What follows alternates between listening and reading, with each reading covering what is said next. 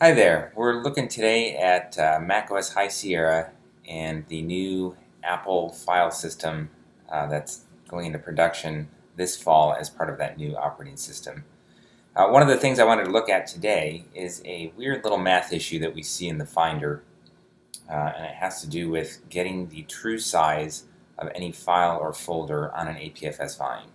It seems like it should be pretty straightforward to figure out the disk usage of a file, but the new file cloning API in APFS makes that a little bit complicated, and I don't think they've quite got it sorted out yet how that's going to work in the Finder. So what I've set up here is an APFS container on a Samsung SSD, so it's a 200 gigabyte container, and I've got two APFS volumes in that container, Alpha and Bravo. On the Alpha volume, I have a single test file that is 2.34 gigabytes. And I'm just going to do a couple tests here, and we're going to look at the disk usage that Finder reports and the actual disk usage that we can ascertain from disk utility. So the first thing I'd like to do is to just take this file and duplicate it in the Finder. And when we do that, we'll see that it happens immediately thanks to that new file cloning feature on APFS. So even though we've got two 2.34 gigabyte files, the actual disk usage is just 2.34 gigabytes rather than 4.67. So the first problem that we see is if I get info on that parent folder, we can see that Finder is actually adding up the sizes of those two files and showing the disk usage as 4.67 gigabytes. If we look at the volume disk usage, we can see that it's just 2.34 gigabytes. So right off the bat, we have a discrepancy in the Finder regarding disk usage of this folder. The next thing I want to do is I want to copy this folder to that other container on the other volume on the APFS container. So I'm just going to drag this down here, and what we'll see is that as Finder is copying that, it's only copying 2.34 gigabytes. So this is the behavior that we actually want.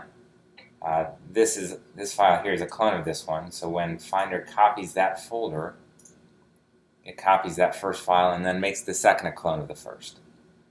So at this point, we're in pretty good shape. If we look in disk utility at these two volumes, we'll see that they both have 2.34 gigabytes of disk usage.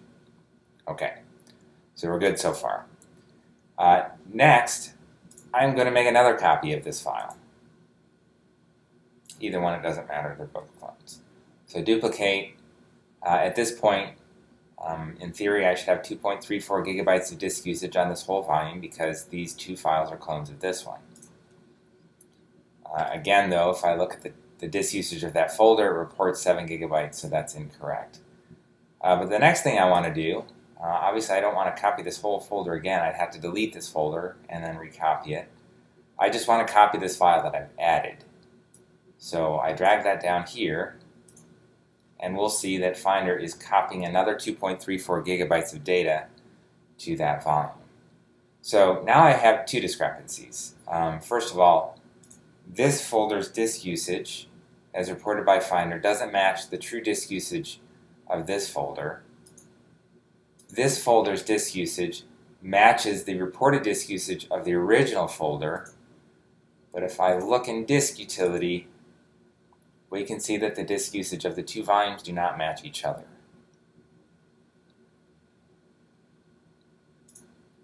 So we've got 2.34 gigabytes on Alpha, 4.67 gigabytes on Bravo.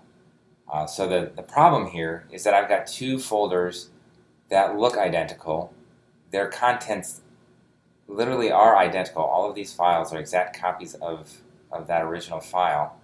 But this folder on an APFS volume is consuming more space than this exact same folder on the other volume.